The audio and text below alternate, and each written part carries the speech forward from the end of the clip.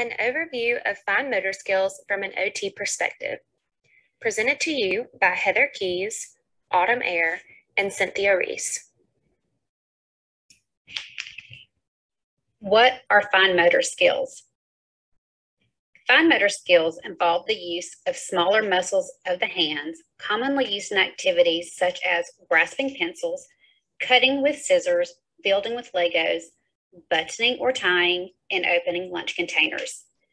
Fine motor skill efficiency significantly influences the quality of the task outcome as well as the speed of task performance.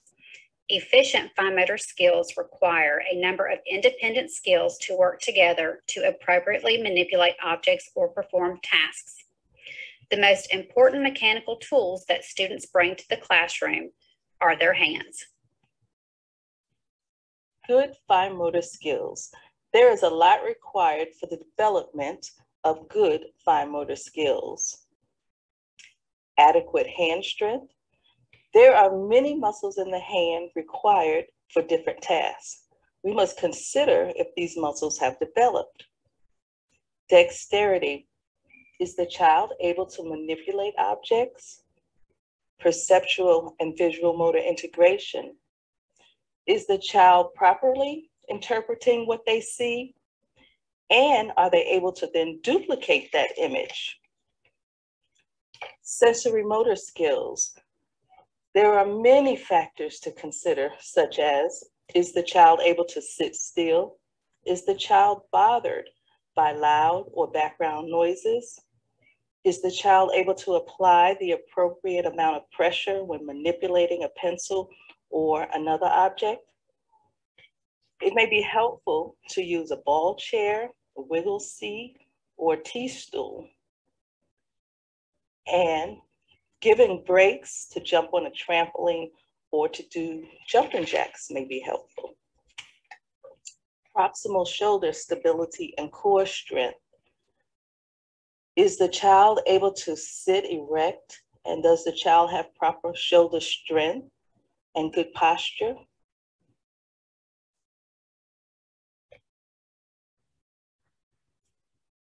Core stability, proprioception, and gross motor warm-ups. This is where OT and PT often overlap. However, these topics are very important in preparing a child to sit down at the table before fine motor work. What is core stability?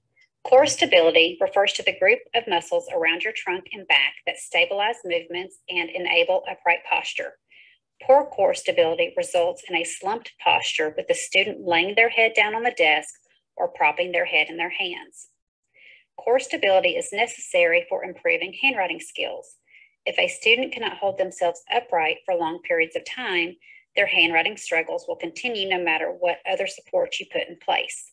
A weak core can transition into inattention and inability to focus and learn. The student is unable to sit still for long periods of time because their muscles cannot remain engaged. Looking up and down at the board to copy a sentence can be tiring and difficult. They may have difficulty stabilizing their paper with their non-dominant hand, and they may struggle holding a pencil or completing a task requiring in-hand manipulation, as the body is more concerned with remaining upright.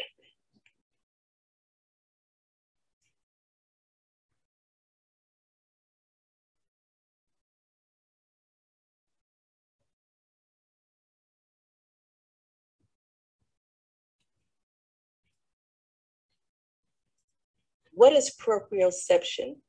Proprioception is a sensory system that receives input from muscles and joints throughout the body regarding body position, weight, pressure, stretch, and movement. Students with proprioceptive dysfunction appear clumsy, have trouble sitting still, and frequently bump into objects or other people. They have trouble grading their movements. These students have difficulty knowing where they are in space. They may move a lot as they try to give themselves input into where they are in space. Students may also present with a pencil grasp that is too weak or too strong, impacting legibility. So holding the pencil too tightly results in lines that are very dark. Pencil points break, erasers create smudges, and the paper tears. It can also result in muscle fatigue in the hands, as well as slow and messy handwriting. And holding the pencil too lightly results in writing that is difficult to see and letters that cannot be discerned from one another. Writing is easily smudged, and the pencil may not be held securely. Sometimes students begin holding too tightly, but with fatigue begin holding the pencil too lightly. Gross motor warm-ups consist of activities that are designed to target core stability and proprioceptive awareness prior to handwriting instruction. A few examples of these are animal walks, chair and wall push-ups, air writing, jumping jacks, wheelbarrow walking, body letter formation, and if feasible, working on handwriting after outdoor recess. Each of these activities help to improve co-activation of the shoulder and postural muscles. Proprioception activities and exercises allow the muscles to wake up with heavy pressure.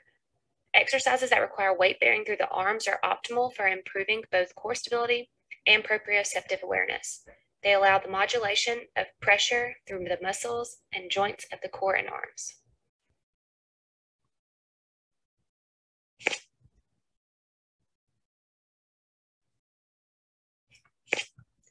Optimal posture for handwriting. Students should be seated in a desk or chair when working on handwriting.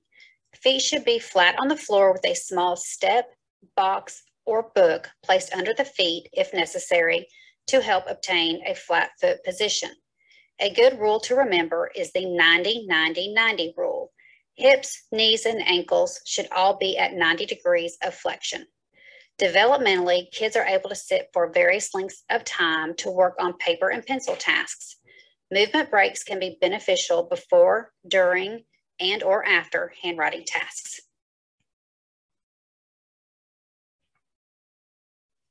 There is a developmental progression when it comes to pencil grasp. There are 3 stages: the initial stage, the transitional stage, and the mature grasp stage. The initial stage is when the child is using their whole arm to color.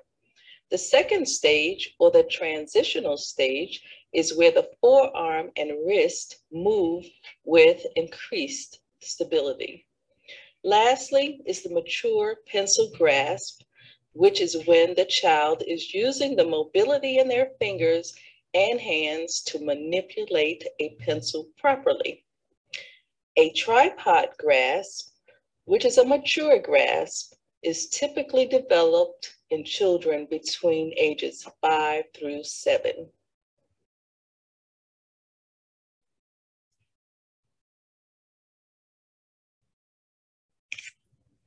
One of the most common problems occupational therapists in the school are consulted about is an improper pencil grasp.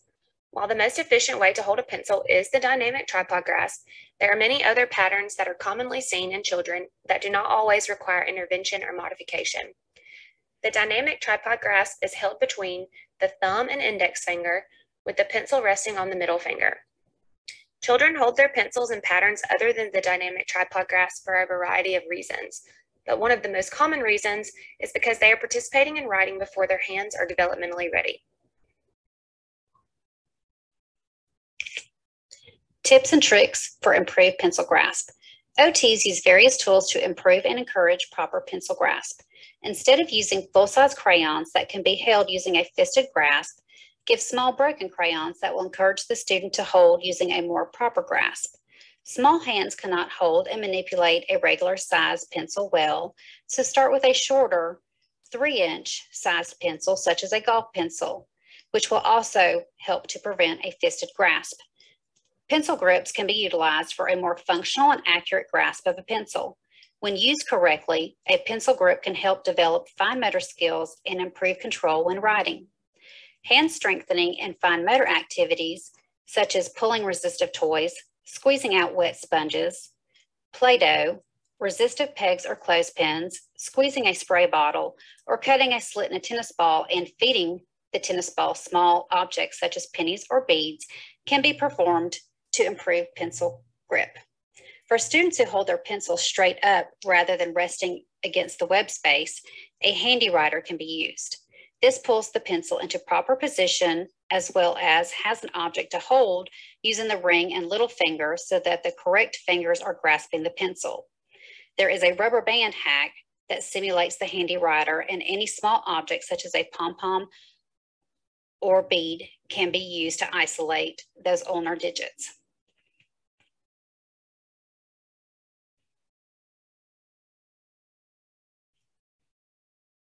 OT recommendations.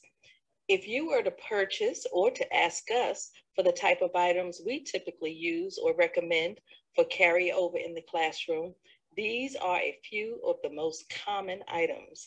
Our favorite pencil grips that seem to work best for our students are the grotto grips and loop grippers. Another fun item to utilize in the classroom are the handwriting without tears flip crayons. These are small, double-sided crayons that promote fine motor skills by flipping the crayon from one color to another. Tracing shapes and letters. When assessing a student's readiness for writing, one of the first things that we consider as an OT is whether or not a child is able to form basic lines and shapes according to the developmental milestones. Tracing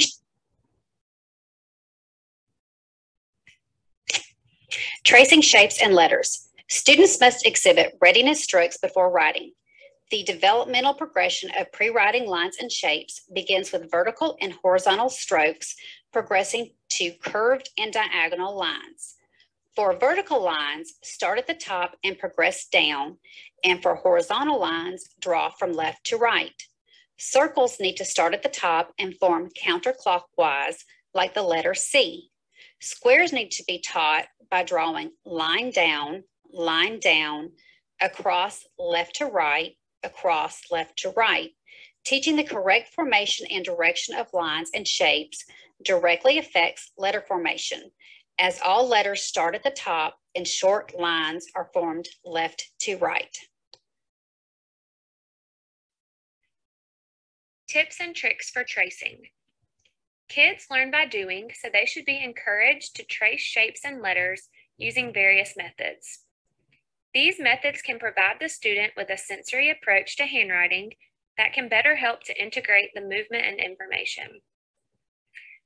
A couple examples of these types of methods include the following: rolling out Play-Doh to form lines, shapes, or letters over a model, tracing letters with a finger over a Play-Doh model, tracing letters with shaving cream or sand on a tray, using wood pieces to form over letters or to build shapes and letters, drawing on a dry erase or chalkboard and finger tracing to erase, handwriting without tears, wet, dry, try method, and tracing over solid yellow lines instead of broken lines.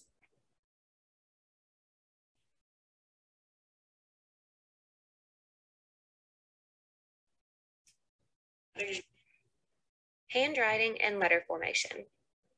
When assessing a child's handwriting in OT, we look at uppercase, lowercase, and number skills.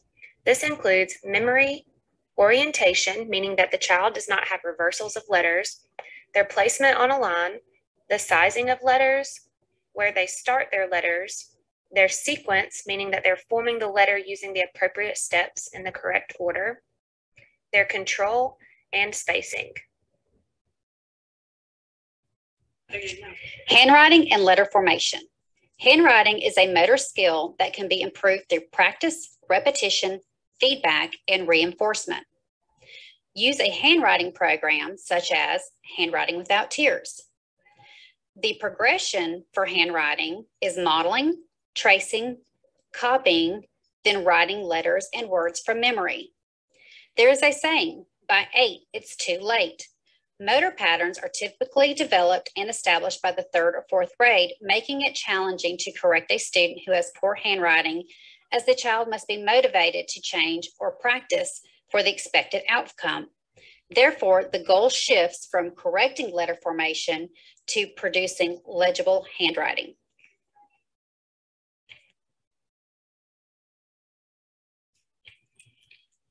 Tips and tricks for letter formation and handwriting. Use lined paper to provide appropriate boundaries when writing. This helps to prevent roller coaster writing, and it helps to prevent large, oversized letters. Introduce uppercase letters before lowercase letters. Form letters from top to bottom and left to right. Use consistent formation terminology. Handwriting without tears uses big lines, big curves, and little curves. Use a hands-on sensory-based approach. Provide starting visual cues for each letter, such as dot start points or stickers. Work on positional words, such as top, middle, bottom, beside, and next. Use a highlighter to trace the baseline of the paper, and use finger space method between words or popsicle sticks or other spacers. In the occupational therapy room, we utilize the Handwriting Without Tears curriculum. It is a developmentally based handwriting program with a multisensory approach to teaching and remediating handwriting. It begins with uppercase letter formation, followed by lowercase letter formation, and then lastly, number formation. Letters are not introduced in this curriculum in the typical A to Z order. Instead, they are grouped based on developmental pre-writing skills. For example, the curriculum starts with uppercase letters that have vertical and horizontal lines only, like F and E, before introducing letters with diagonals and curved lines like uppercase letters K, R, or N.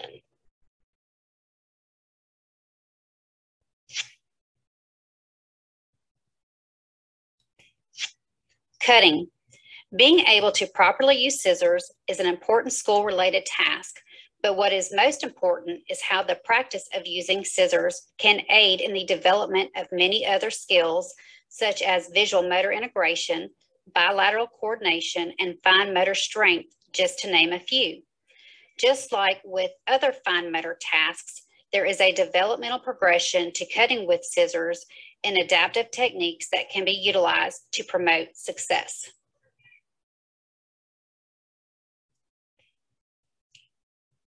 Prerequisite skills in developmental order prior to cutting. These are some of the skills required to consider before a child can learn to cut properly. Tearing paper, strong hand and wrist muscles to open and close scissors, sitting up in a chair with feet flat on the floor, sitting with both arms toward the midline, holding scissors appropriately with thumb up position independently with forearm rotated, opens and closes the scissors, holds paper with the non-dominant hand, manipulates and turns paper with non-dominant hand, keeps elbows at the side, and is able to open and close scissors with controlled movements.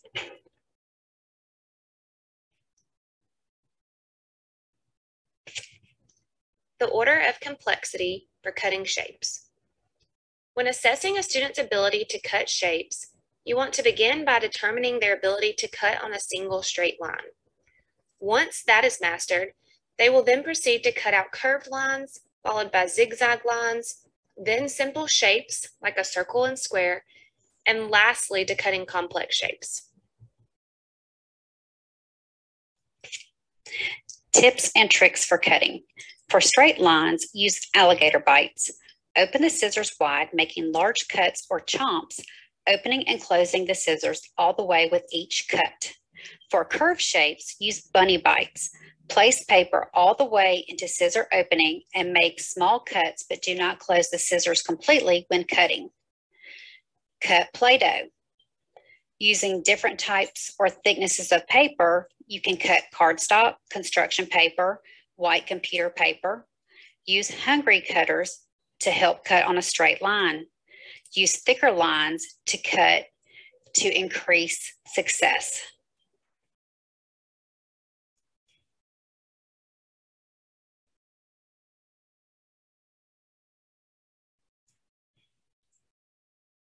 OT recommendations for scissors. If you were to purchase or ask us for the type of items we use or recommend for carryover in the classroom, these are a few of the most common items. The hungry cutters assist in positioning the scissors, and the spring-loaded and loop scissors are for the student who lacks proper grasp and muscle strength to open the scissors. We understand that many teachers are looking for practical ways to incorporate basic fine motor skills into their daily classroom routines. Here are a list of ideas and activities that can easily be utilized within the classroom setting. Lacing beads, playing with small Legos, pinching or picking up items with clothespins or their fingers, using tongs or tweezers to pick up small objects, placing pennies into a piggy bank, screwing and unscrewing container lids, playing and manipulating Play-Doh, popping bubble wrap for finger isolation, tearing paper, snipping paper, writing shapes and letters in sand or shaving cream, or really any kind of tactile manipulative, using wiki sticks to form shapes and letters, geoboards with rubber bands, pegboards, and push pins.